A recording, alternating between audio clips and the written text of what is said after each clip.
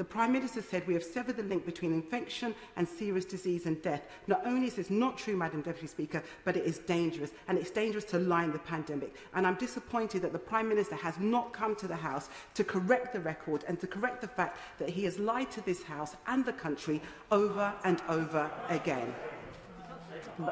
Order. I'm sure that the member will reflect on her words just then, perhaps correct the record. Madam Deputy Speaker, what would you rather, a weakened leg or a severed leg? You know, at the end of the day, the Prime Minister has lied to this House time and time again. And it's funny that we get in trouble in this place for calling out the lie rather than the person lying. Order, order, order. Order. Can you please reflect on your words and withdraw your remarks? Deputy Speaker, I've reflected on my words, and somebody needs to tell the truth in this House that the Prime Minister has lied.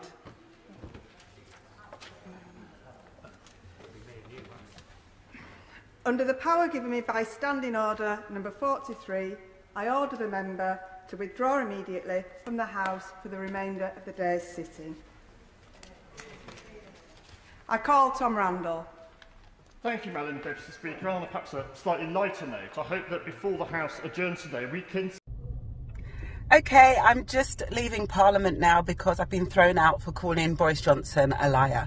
But he is a liar. He's lied to the House and the country over and over again, and I've had enough and I needed to call it out. So I'm leaving Parliament.